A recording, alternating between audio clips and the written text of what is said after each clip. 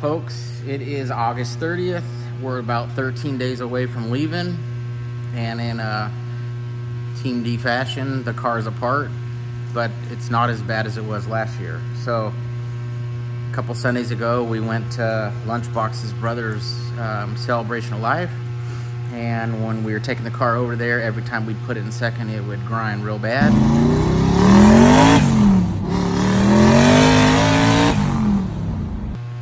And I'm like, that's weird. This transmission's always been shifting like butter. And so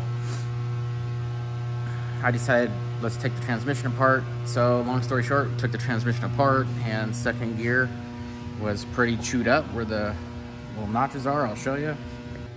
Pardon my air conditioner, it vibrates and makes everything loud, but as you can see, these teeth were just getting worn. So we did a new second gear, all new synchros, new sliders with new teeth, and we're getting this deal back together. I didn't film any of it. I didn't film any of it because I've been out here just trying to work, but we got that going on, and then we have this going on.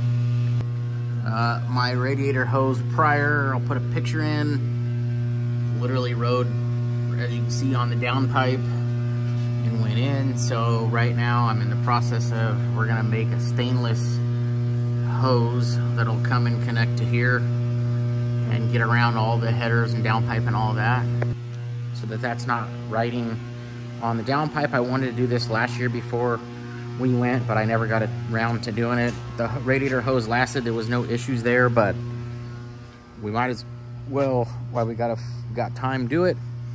We're also waiting on a new clutch.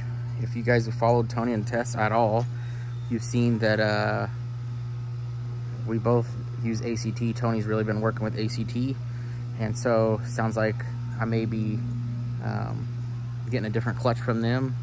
This one probably has 25 passes on it, maybe 20, and maybe 2,000 miles. And we were at the track the last outing, and you can tell that in third gear, when I made my first hit in third gear, it was not happy. And it's an organic clutch, and it's like once those things get glazed or hot, they're dunskies. They don't work. So we're gonna try something different, hopefully. And as soon as I hear from Tony and ACT, we'll get the bell housing off and get the trans in, the clutch in, then the trans back in. I'm gonna probably just work on that stainless pipe from now until then. I also have new door channel because the car is 30-something years old and it's been rode really hard, and those are all rotted. So we have those to put in. I'm gonna put a new windshield in it, and then we ordered the rest of the cage from Wild Rides. It's on its way, so it should be here next week. I think my neighbor and I are gonna try and get that in there. It's already pre-bent, so I don't have to worry about anything like that. There's just a few pipes or tubes that we're gonna have to notch. And that's that. I'll try and keep up with you guys, and then I think we're in good shape to be out of here, packed, rested, and good to go on September 13th. We talked about maybe leaving earlier than that, but we'll see what Tony and Tess want to do. So with that being said, catch up with you in the next clips. It's Saturday, August 31st. Had my sister and brother-in-law over last night, but I got some work done on that radiator hose that I needed to make. I think I'm gonna make a few little changes to it, and then I'm gonna weld that thing all the way up. Been trying to get my chores done this morning before we leave, so we're what, 2 weeks out-ish, and just had the tires rotated on the tow rig, and got the oil filter, fuel filter, water separator. So I'm gonna do that today, change oil on this pig, so that's done. It's about 1,580 miles from California to Lufkin, Texas, where we're headed. So the truck's gonna get some mileage put on her, and I want to make sure everything's good to go before we leave, obviously. Running errands just consumes all your time, and I live in a town that took nearly every road that had 2 lanes in it and turned them into 1 lane. So you literally cannot get anywhere around town in a hurry, and you can literally go through neighborhoods to get around faster than you can on the main roads because there's too many cars and not enough lanes. Anyhow, I will catch up with you guys in a bit, and I'll show you the lower radiator hose that we're welding up. I haven't been filming much of any of this process. Got the transmission assembled and done and ready to go back in the car. I've just been trying to hump away. I ain't nervous like I was last year to get done, but we are getting close to the wire as far as the roll bar is concerned. So I bought the stuff from Wild Rides to finish the cage. I don't know if I already talked about that. That won't even be here till Wednesday. So I also need to get the headliner out of the car. I need to have the window taken out of the car. So I hope next weekend I can have all that stuff tigged in the car and done, and then I get the glass put back in it and should be ready to crank. All right, here's my little radiator hose thing I've been working on. I'm getting ready to put some dabs on this deal.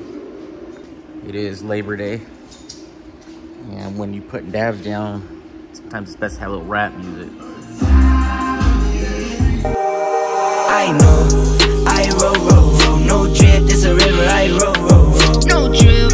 I roll, no drip, this a river, I roll, I know. I roll, no drip, this a river, I roll, no drip.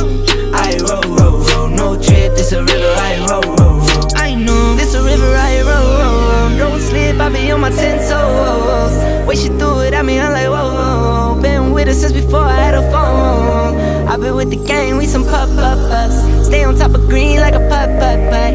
Acting all mean, giddy, oh. Do my own thing, so I know, I roll, no drip, this a river, I roll, no drip. I roll, no drip, this a river, I roll, I know, I roll. Taking the window out so we can put the roll cage in and put a new window in it.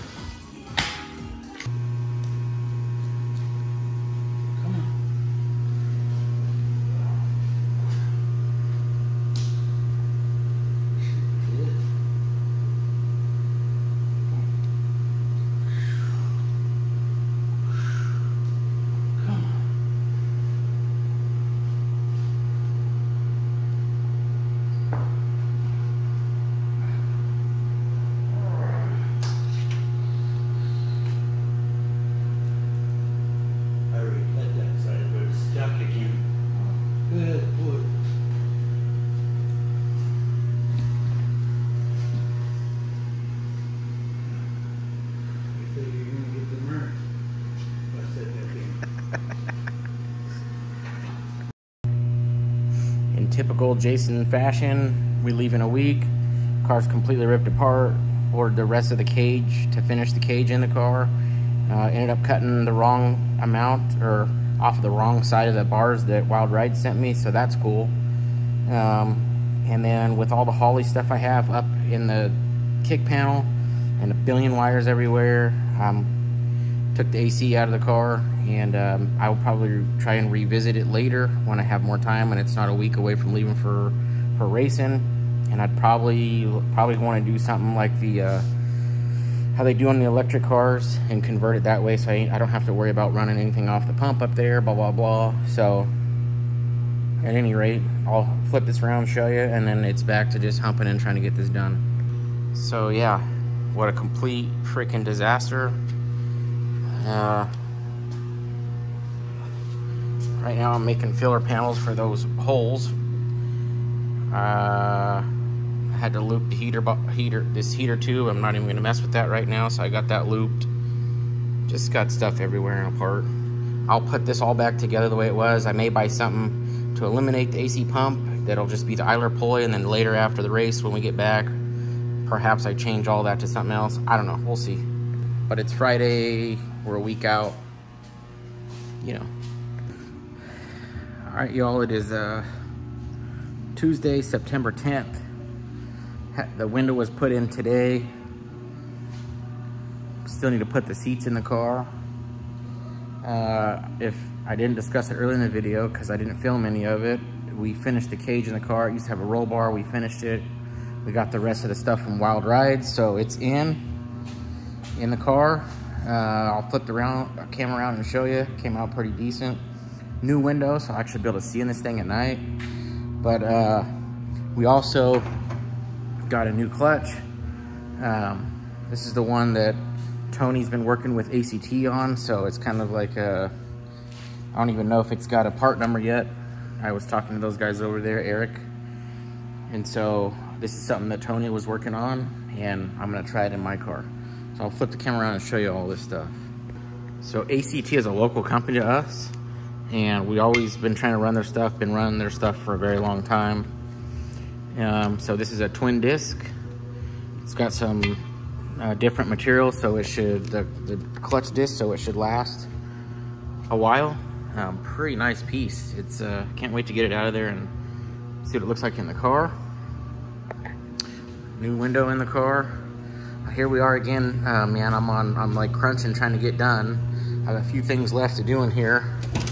I bought these to replace. Don't know if I'm gonna have time for that. Interior's back in the car. Cage is done. So, yeah. There's another thing that's happened. My son has come to live with us, so he is gonna go with my wife and I and Tony and Tess, and he's gonna ride in the back of this Mustang. Haven't got to spend much time with him throughout his life. Been one of them parental alienation type things, so I haven't really been able to be a father to him, so I hope he enjoys going and doing this track stuff, because he's gonna be in for long haul. It's about a 10-day adventure for us. But I'm gonna get the car rolled up. The trans is already out, obviously, because I had to fix second gear. I think I'm gonna get the car rolled up onto the lift, or into the lift bay, and get everything that's in there out. Get the flywheel, get all that stuff out, my old stuff out. Get the twin disc ACT in there. Get the trans back in. And I may call it a night. I only got 4 hours of sleep last night, and I've been hurting, and I would like to get a decent amount of sleep tomorrow. And then, or tonight, and then tomorrow, I think I'm gonna take off work a little early and get my hair cut and then get back here and get cranking. I really hate being down to the last few days before we leave, and I haven't driven the car around the block or anything. Not worried about the engine, but had all the wiring harness out from underneath the dash for the Holly and all the stuff that goes with the Holly, for a turbo car, you know, the dome pressure, wiring, and all this. Mac valves, that was all out, so I really hate the timing being this close, but gotta do what I gotta do. Hopefully, pray to the good Lord upstairs that everything goes in smoothly and there's no issues. I've been with the gang, we some pup-ups. Stay on top of green like a putt-putt-putt. Acting all mean, get it, yo. Do my own thing, so I know, I roll, no drip, this a river, I roll, no drip. I roll, no drip, this a river, I roll, I know, I roll, no drip, this a river, I roll, no drip. I roll, no drip, this a river, I roll. Well, we officially leave in about 26 hours and took the car around the block because it's had a new water pump, thermostat, radiator. I built a lower hose for it, put a roll cage in it, and we had second gear issues, so we fixed second gear and took the car around the block. And I noticed fifth gear. I put it in fifth gear and it popped. I didn't notice it at first, but I put it in fifth and it had popped out. And then I was driving and put it in fifth, and then I seen that the RPM was like at 1,000. That's weird, and I rev it up, so it had popped out of fifth. I get on like a stretch where it's about a mile from my house and put it in fifth, and it kind of grinds going in fifth, but it does go in. And after that, it's like the transmission's in la la land, grinding, being weird. So I basically coast it through the intersection, and then my wife, my son, and myself push it all the way home, back on the lift, get it apart, and the clip that holds the fifth gear slider came off. And so I'm hoping that's it. I took the top cover off. I don't see anything. I don't see anything weird in there. Everything seems to be fine, good action. But this is the spring that came off. And of course, like once you take these things off, they oblong.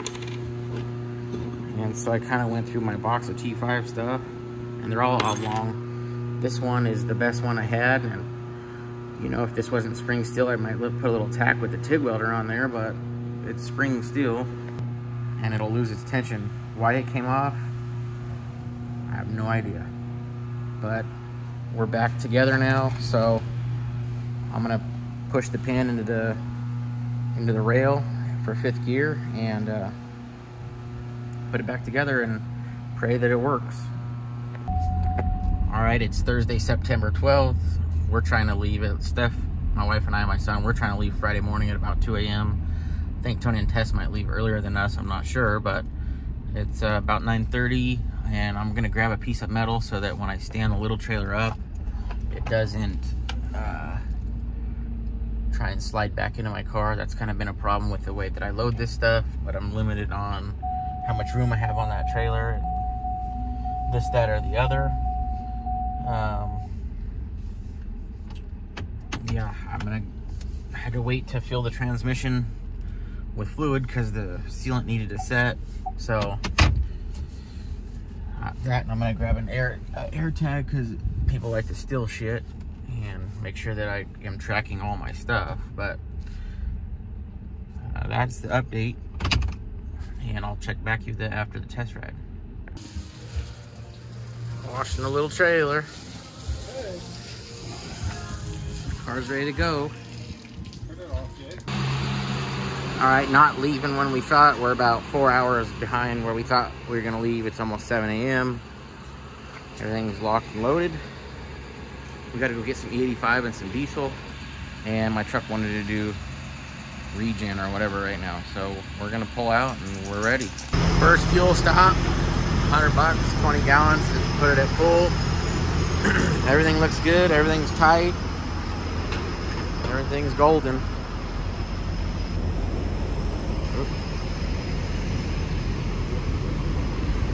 I'm gonna go use the head and back on the highway.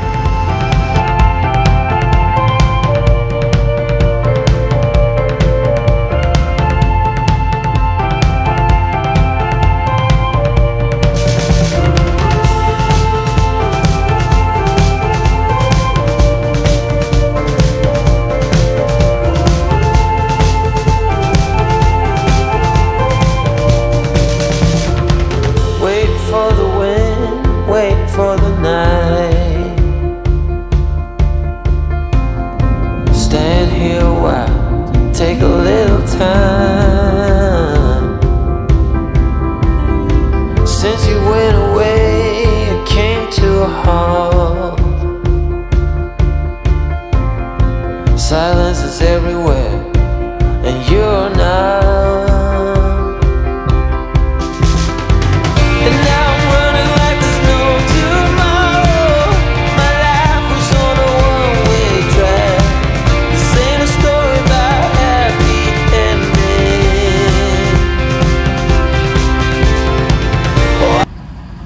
Good morning. It is Saturday the 14th. We drove all night till about 3 a.m. and then pulled off into a rest stop, and I tried to sleep for a few hours, got a little bit of sleep, but couldn't really sleep. And we got back on the road, and I only made it like 45 minutes, and we pulled back in another rest stop, and I slept for like 30-40 minutes. I still feel like crap, as you can tell by looking at me. I felt a little bit better. I got to stretch, use the restroom, put some water on my face. And now my wife's doing the same. So son's in the truck sleeping. We're here just checking everything out. And as soon as she's done doing whatever the heck she's doing in there, get back on the road and see how much further we can go. And then I think I might jump out at some point and let her get back in, and maybe I'll get some sleep then. But yeah, so far so good. I noticed the trailer fender over here is coming apart. we're gonna have to put new fenders on this thing. This could have been really good and we've used it a lot, but I noticed, I'll show you. That sucker is some better days. Maybe welded up or something. Anywho, we're about 460 miles out from Lufkin. There's a test and tune tonight at the track. Don't know if I'll do that or not. When I left town and I had some energy, I wanted to, but now I'm kind of thinking, shoot, let's just get to the hotel and get a good night's rest. So we'll see. Anyways, we'll catch up with you guys later. Ease your sorrow. I wish that I could ease your pain. This ain't a story about happy endings. We should set this world on fire. We should tear this town apart. Every breath makes me weak and tired. We should never be more than friends. I try, but I can never be for you. Hey, you beautiful life.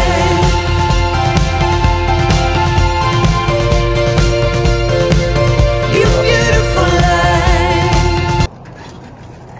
This fucker right here is what did it. I think it come unbolted. And hit it and blew it up? Yeah, Myrtle had a bolt in it. See like that? The bolt? Yeah. That bolt came out and it hit it.